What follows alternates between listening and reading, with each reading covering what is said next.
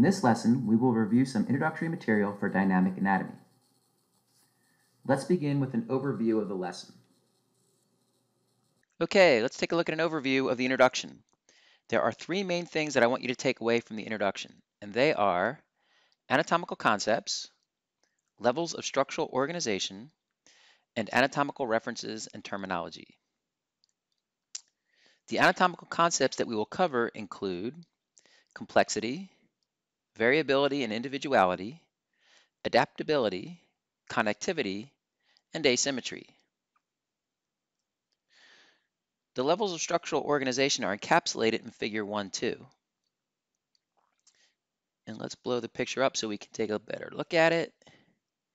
And we will see that those structural levels include atoms, molecules, cells, tissues, organs, organ systems, and finally, organisms.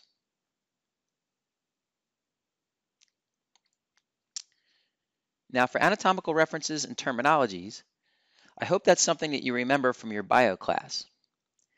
Table 1.3 presents a nice refresher if you need it. And again, let's just blow this up and take a better look at it. And you can see in table 1.3 that he includes a list of all of the terms and their anatomical descriptors. So now if we blow out the whole concept map here,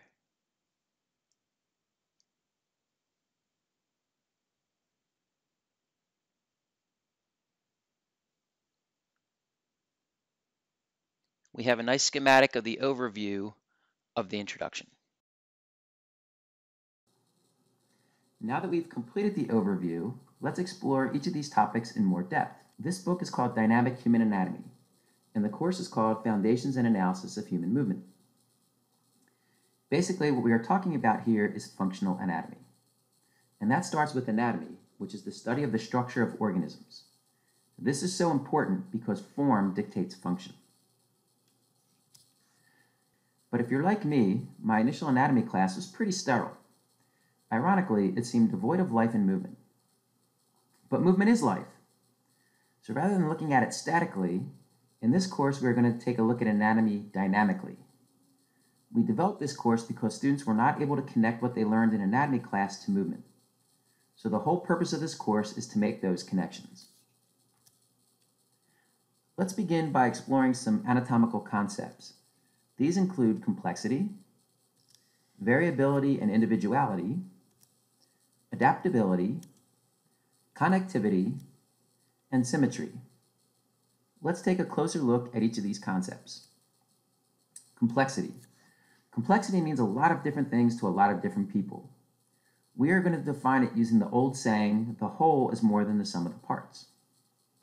Another way to think about it is that it's not just the individual parts that are working properly on their own, it's how those parts interact with each other that determines function. Variability and individuality. Variability and individuality essentially means that we are not all built the same. And if we're not all built the same, then we will not all move the same. If we are going to teach people how to move better, then we have to respect the fact that we can't put people into the same movement boxes. Look at the two runners on the screen. You'll note that they have very different body types, and even though they are both runners, they excel at very different aspects of running. Adaptability. Things change. Our bodies change. So when we move, our bodies respond to that movement and change. Our bodies will also change due to a lack of movement. This is best encapsulated by the SAID principle, specific adaptations to impose demands. Let's take a look at those two runners again. They have very different body types, not only due to genetics, but also due to their type of training. Connectivity. There was a song that I learned as a child called Dem Bones. Now, I'm not going to torture you by singing it, but part of the lyrics state, the foot bone's connected to the heel bone's connected to the ankle bone's connected to the shin bone, and you get the idea. Everything is connected to everything else, even more so when we consider the fascial system of the body. Asymmetry. The idea of asymmetry is that the left side isn't a perfect match or mirror image for the right side. Even the medial side of a joint is not the mirror image of the lateral side of a joint. And since the body adapts to movement or lack thereof can also amplify these asymmetries. Now that we've covered some of these anatomical concepts, let's take a look at the structural organization of the body. Now we're going to take a look at the levels of organization. I should start off by saying that matter is any substance that has mass and takes up space by having volume. Now, atoms would be the smallest unit of ordinary matter that constitutes a chemical element. We can think of the periodic table as being a catalog of those atoms. Two or more atoms that are held together by a chemical bond make up molecules. Molecules can be homonuclear, which means they are atoms made up of one chemical element, such as oxygen, which are two oxygen atoms, or it can be heteronuclear, which are made up of more than one chemical element. Think of water, which is H2O, which is two hydrogen atoms and one oxygen atom. Next up on our level of organization would be cells. Cells are the basic building blocks of life. Cells have cytoplasm that contain the proteins and nucleic acids.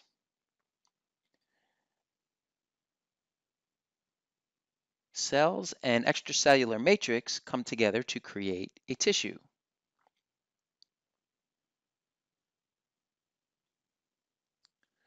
Organs are comprised of two or more tissues that have a definite form and function. Organ systems will be groups of organs that work together to perform special functions, and those organ systems are housed together into a whole organism, such as a frog or a puppy or a human. All right, let's go back here and let's take a deeper dive into tissue. There are 4 different types of tissues.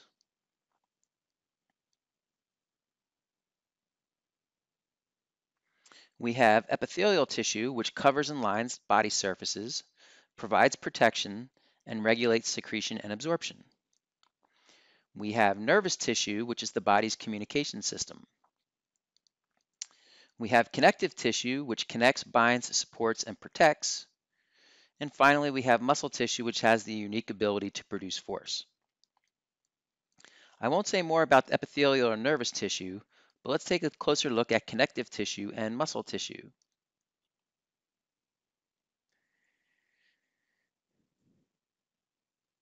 Connective tissue includes things like bone and cartilage, tendons, ligaments, fat, and surprisingly, blood. Bonus points to anyone who can tell me why blood is considered to be a connective tissue. Now, if we go back here and we look at cartilage, there are going to be 3 different types of cartilage. Hyaline or articular cartilage lines bones that make contact with other bones.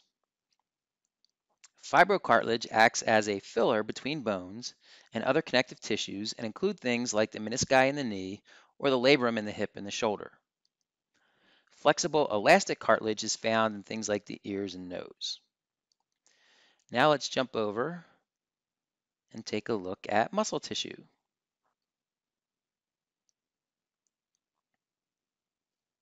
There are 3 types of muscle tissue. Cardiac muscle is found in the heart and is responsible for creating the forces that pump blood. Smooth muscle is found in and around various tracts in the circulatory, respiratory, digestive, urinary, and reproductive systems. It generates forces that move substances through those tracts. Skeletal muscle, though, is what we are primarily interested in this class. Skeletal muscle produces the forces that create movement.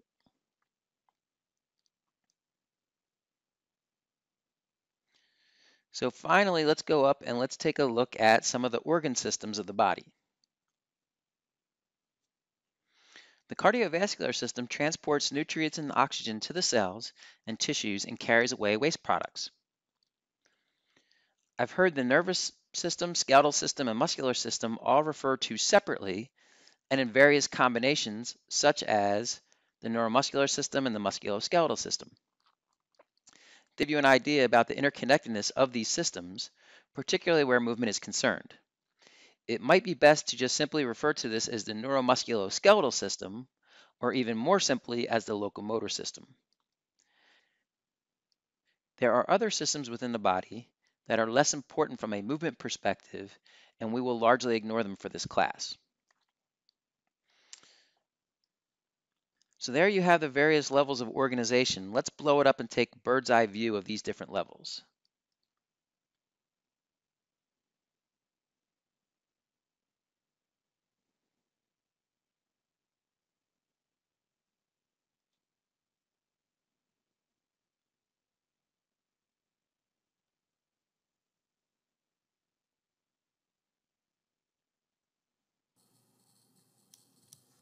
One of the questions I'm going to ask you is to discuss how the various levels of organization may affect one another. Finally, we will be using the correct anatomical terms in this class. I expect you to remember them, but if you don't, Table 1.3 in the textbook provides a nice summary of some of those terms. Let's return once again to an overview of this lesson and see what we went over. So what did we cover in this lesson? Well, again, we've looked at anatomical concepts, levels of structural organization, and anatomical references and terminology. For the anatomical concepts, we looked at complexity, variability and individuality, adaptability, connectivity, and asymmetry.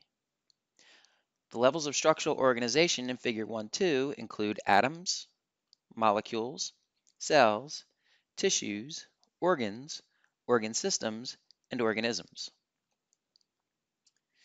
And anatomical references and terminology were a refresher that were presented in Table 1.3. Again, these are the main takeaways from this lesson. So that's it for this lesson. I hope this will help you with the prep guide and allow you to participate in the discussions.